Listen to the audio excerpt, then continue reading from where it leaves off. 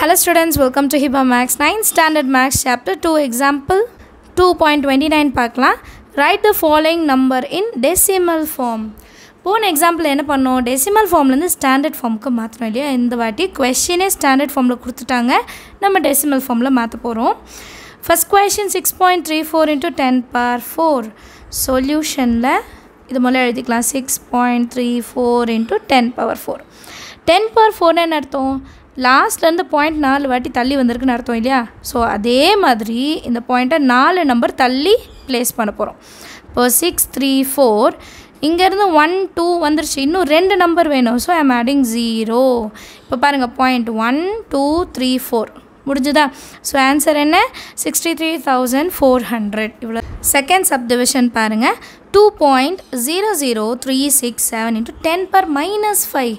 -5 என்ன அர்த்தம், ரைட் சைட்லேருந்து லெஃப்ட் சைட் 5 டைம்ஸ் ஜம்ப் பண்ணும். பட் இங்கே ஒரே ஒரு நம்பர் தான் இருக்குது பாருங்கள், பாயிண்ட்டுக்கு முன்னாடி ஒரு நம்பர். அப்போ 4 0 நான் எக்ஸ்ட்ரா ஆட் பண்ணோம். அண்ட் பாயிண்ட் வச்ச பிறகு ஒரு 0. 1 2 3 4 4 0 2 0 0 3 6 7. இப்போ கவுண்ட் பண்ணுங்கள், இங்கேருந்து 1 2 3 4 5. இப்போ பாயிண்ட் வந்து 0 பக்கத்தில் வரணும், சரிங்களா. -5னால லெஃப்ட் சைட் மூவ் பண்ணும், +4னால ரைட் சைட் மூவ் பண்ணுறோம். எல்லாருக்கும் சம் ஈஸியாக அண்டர்ஸ்டாண்ட் ஆகுது. தேங்க்யூ ஸோ மச் ஃபார் வாட்சிங்.